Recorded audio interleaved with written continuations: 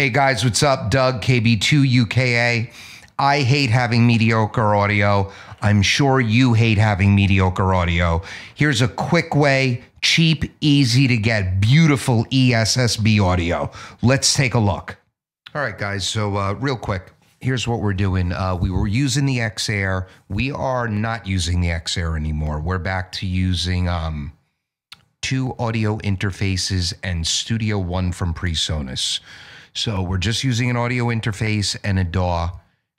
Here's how I'm processing the audio.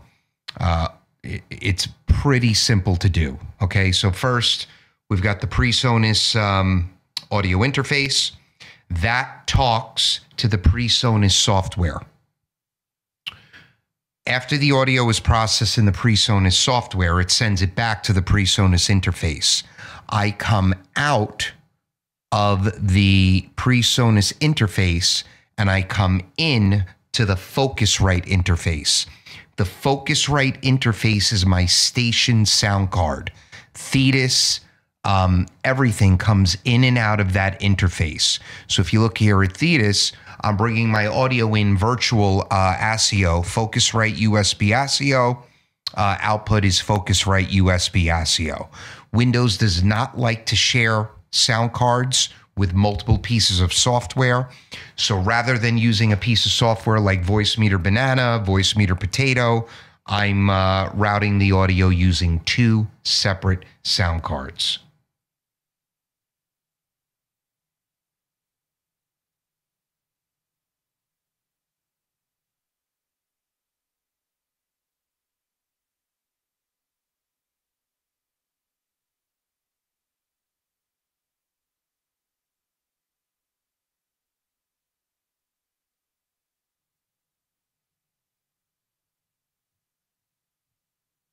All right, so here we go. This is my channel strip. Okay, so this is my mic in on the PreSonus. I am simply running a noise gate. You'll see there it is. It's open. 1, 2, 3, 4, 5. You see that noise gate's open. And when I stop talking, and it's open again. So that just takes any little room noise out. It's pretty well treated in here, but you know, the desk hammer, hitting the mic stand, whatever. Well, if I really hit it, you'll hear it, but it cleans up the noise in the room. Next, this is my EQ. We are running the FabFilter Pro Q3. What you're going to notice here, and this I only started doing about 3-4 months ago. All of my main EQing is subtractive EQing. So what you're hearing right now, this is my 4K profile. This is what it sounds locally before it gets turned into RF via Non and Thetis. The only thing missing from my transmit audio that you're not hearing in this recording is inside Thetis, I do process and add a little bit of CFC on certain frequencies and a little bit of post EQ. So I'm doing a little bit of touch-up EQ inside Thetis before it turns into RF. But, you know, I have pretty robust lows in my audio profile, but you'll see here, everything is cut. Let me stop talking so you could see this. It's all cut. There is no boosting at all happening inside my main EQ. We'll get to where I am boosting, which is also pretty subtle. From the EQ, we go into a compressor. And mind you, for those just joining the channel, these are VST plugins. Some of these I have from Wave Audio, excuse me. Others, these are built into PreSonus. They come with the software. Any DAW, Pro Tools, Studio One, Ableton Live, Reaper, Cakewalk, you're going to get plugins. You could go buy other plugins. You could download free plugins. But my next plugin that I use is compressor, and you'll see on very loud noise peaks, I'm hitting about 9 dB of compression on my regular spoken voice, which is this right here. It's just cleaning up any spikes. I'm compressing about 3 to 6 dB. I consider this light compression as it continues on in the chain.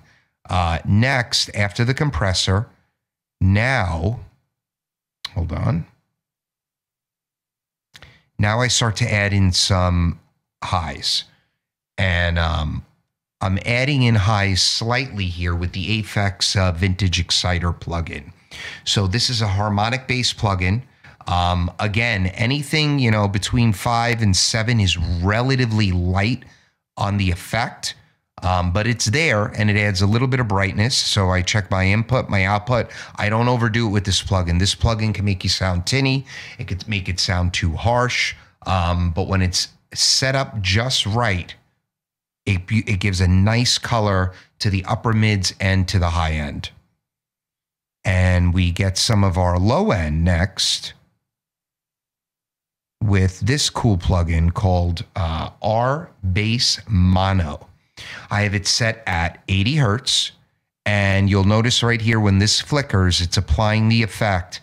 It's a relatively also light effect. I am not overdoing it. How do I know if I'm overdoing it? How do I know if I'm EQ'd right? How do I know if I have enough compression?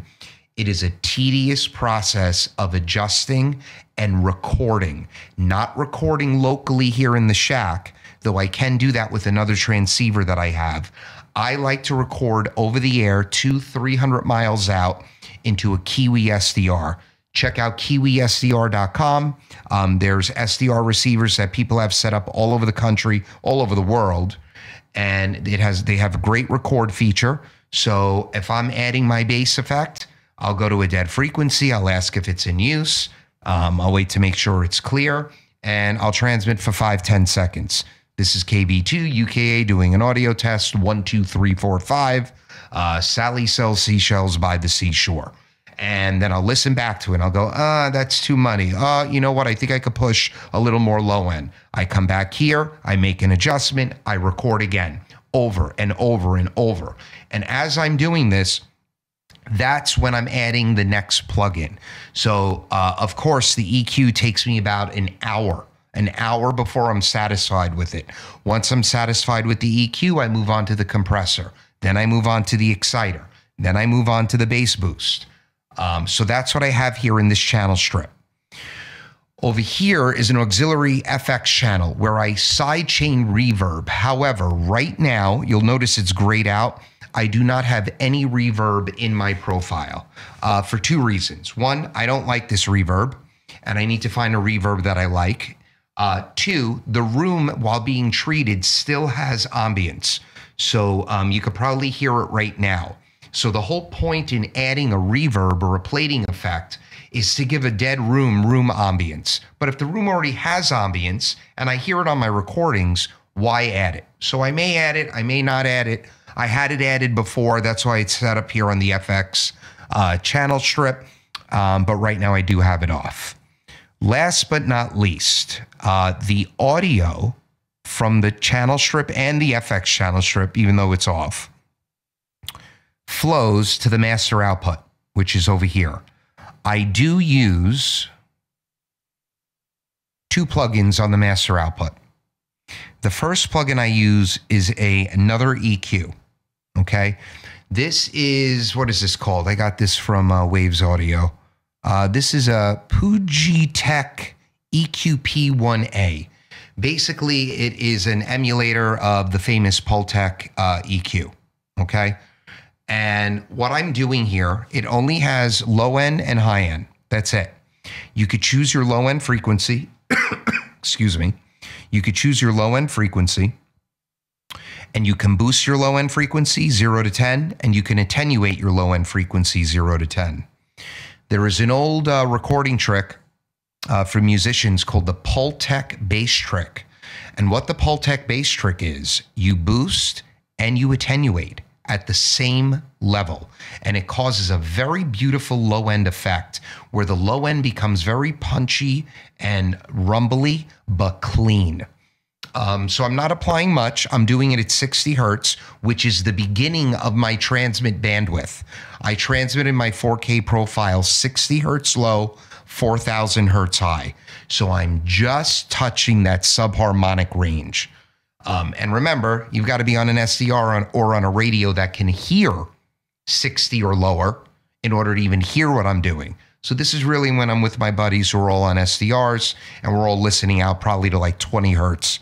I could listen out to 0, but I normally do a cutoff at 20 in my receive. Some of that stuff under there is real nasty.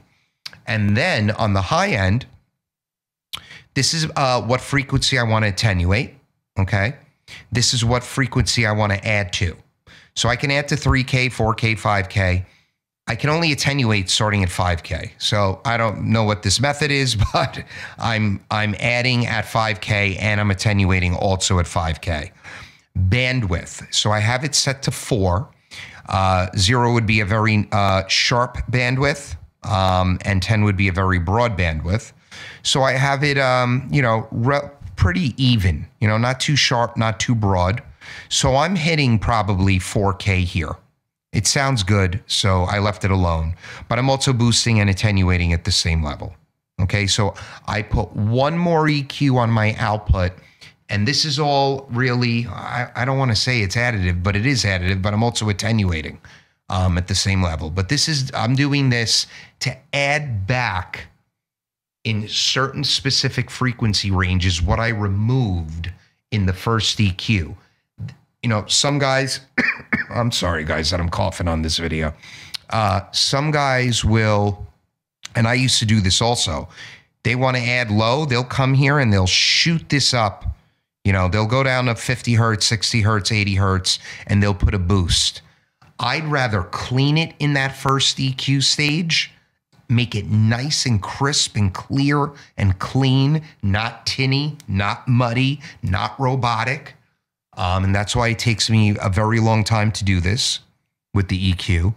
And then with my effects, my effects, my bass booster or big bottom, whatever you want to call it. And then with a little bit of additive EQ on the master output. Okay. And then last but not least, I have a limiter in that's just set at -3 dB. So as loud as I yell, it's not going to go past -3 dB. This stuff gets routed over here to beautiful Thetis.